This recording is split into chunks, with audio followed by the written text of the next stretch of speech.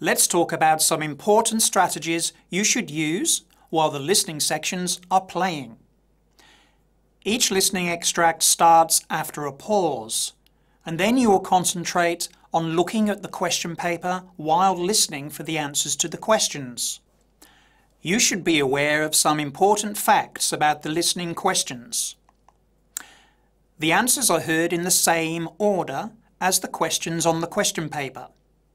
So, if you've just heard the answer to question 11, the answer to question 12 will be next, and so on. Because of this, and the fact that you cannot listen again, you need to be ready to hear each answer by listening for words and expressions which mean the same as keywords in the questions. Have a look at this extract from a question paper. This is a section with question numbers, 11 to 20, as shown here.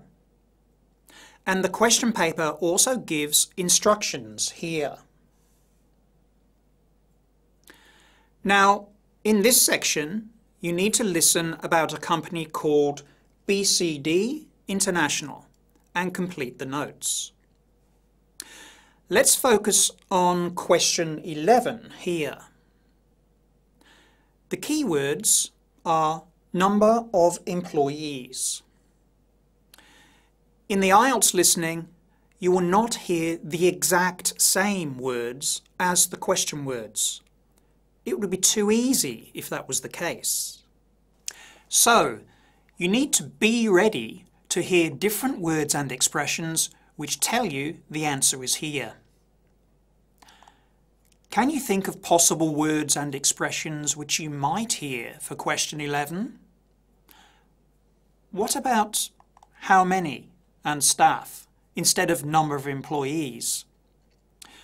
There would be other possibilities as well. Let's look at question 12. Instead of produces, what other words could be heard? What about makes, or BCD is a manufacturer of? Being ready in this way will really help you to answer questions.